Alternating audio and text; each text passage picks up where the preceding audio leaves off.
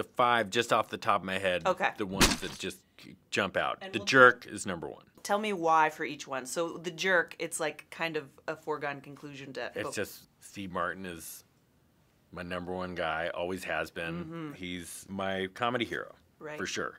I once got the opportunity to.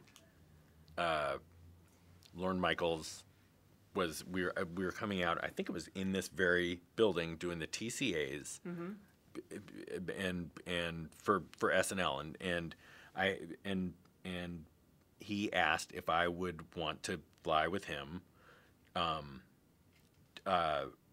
his private plane, and it made me nervous because at the time I was.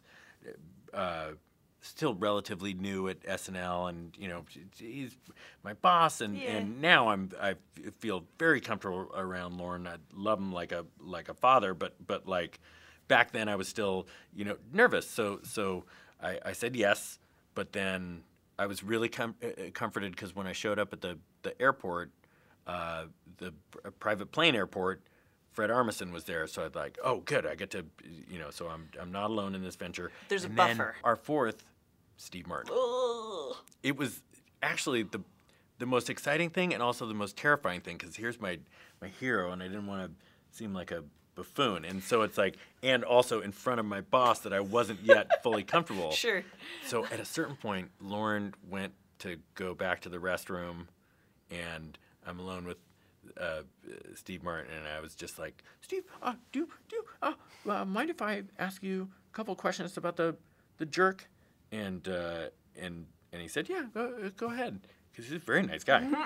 and I realized like I didn't have any question. I just basically my question was just talk until we land about the Jerk. Like and so I couldn't ask him that though. So I asked him 2 of the dumbest questions, and I forget what it was, and he answered both of them very nicely, and then I just shut up, and I don't think I said anything. But it was like, oh God, I just.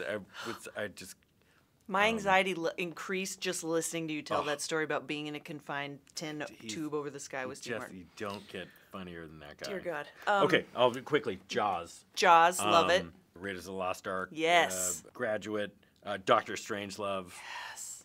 Ooh, okay. Wait, so Jaws. E.T. would be in there. Ooh. I watched the AFI's top 100 movies, every single one of them years ago, and there were so many. Sound of Music, I remembered, came out of nowhere. I was like, I gotta watch Sound of Music now. And it was awesome. I loved it. It's incredible. So many great. I mean. We could go on.